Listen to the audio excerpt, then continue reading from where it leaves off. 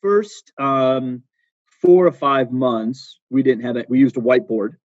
But as sales and marketing guys, our business grew really fast. And we realized very early on that we needed software. And we had other friends in the business that were using Moraware. And so we did a demo of it. We're like, awesome. And we signed up.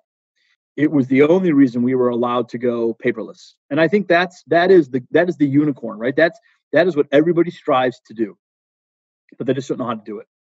And so we started with in the field, right?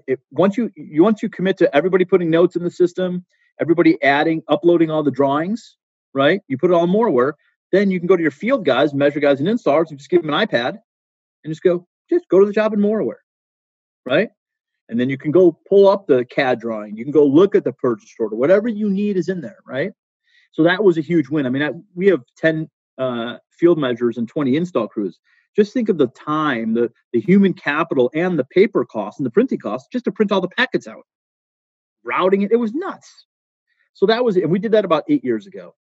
And then once we did that, right, I'm walking around the office and I'd hear somebody, hey, do you guys have that folder? Hey, where's that job folder? People are like, I don't know. I'm like, hey, I don't know how we lose job folders. They're probably somewhere with all the missing socks, right? Somewhere in this universe.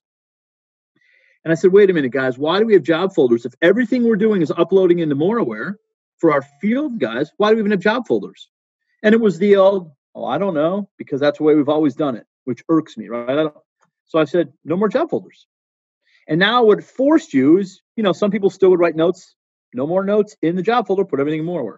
So within 6 months of going paperless in the field, we went paperless in the office. Okay. And it was magical. It was amazing. And then for the next 4 or 5 years, we kept printing documents, right? The Moraware job spec sheet, a picture of the CAD drawing, maybe some plumbing specs, putting it all together, stapling it. It'd get wet. We put it maybe put it on a clipboard, maybe put it in an envelope. And then the problem is it gets out to the floor, it gets cut, and then all those pieces go into different directions. But you only made one set of prints. So now at the end of the day, the guy's doing his quality control. You'd walk over and say, hey, what job is this? He's like, he's polishing. He's like, oh, I don't know. Let me go. And they stop what he's doing, trying to go find the paperwork. Incredibly inefficient. And if you don't have the paperwork, if you don't have the blueprints, you don't have the roadmap in front of you, how could you know if what you're doing is right? You don't, which is why quality control, remakes and reworks are the biggest problem that fabricators have.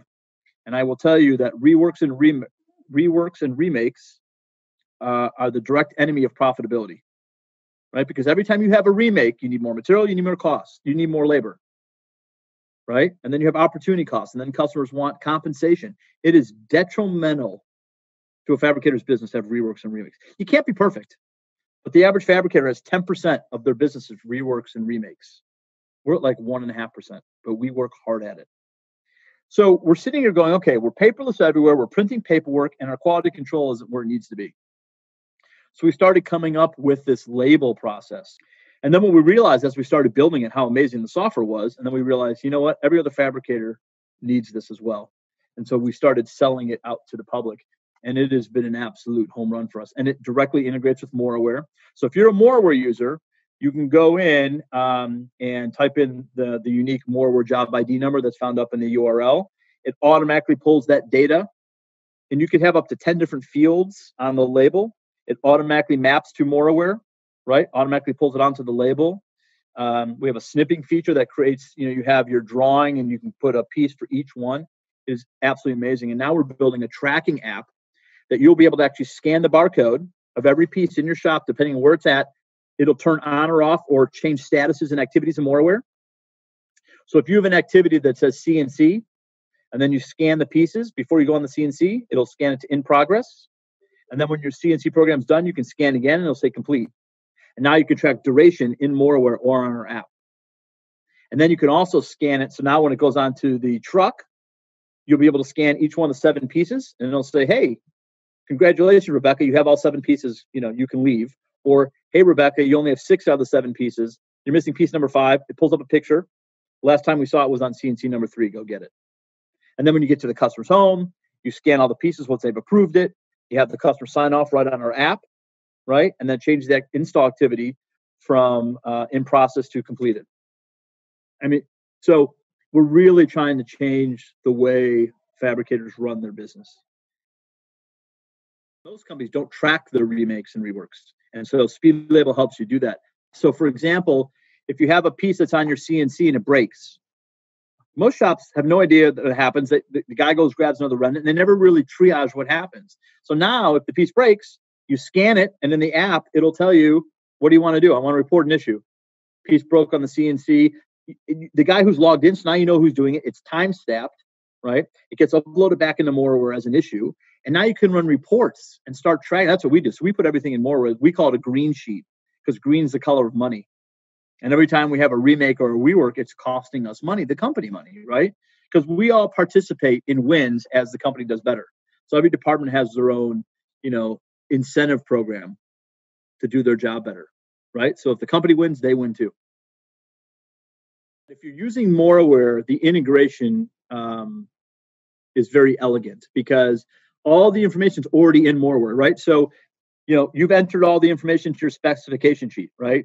Edge profile, material thickness, color, sync type, whatever installation date, whatever you want.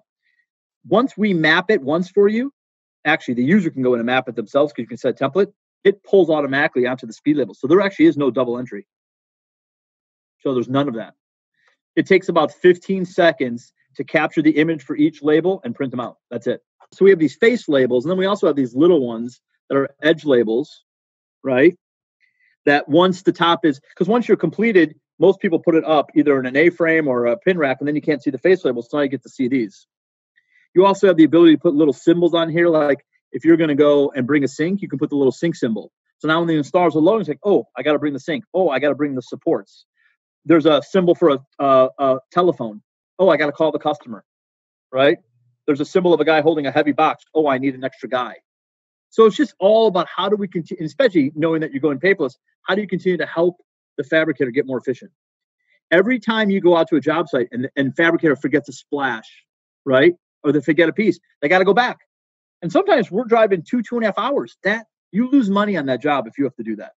And now the customer's upset because unless you can send somebody out to go get it now you got to go back. Now they have to get inconvenienced again. Now they have to take off another day of work. Now they're not going to write you a nice review. Now they want compensation. There's a huge opportunity cost, huge problems just by forgetting something small.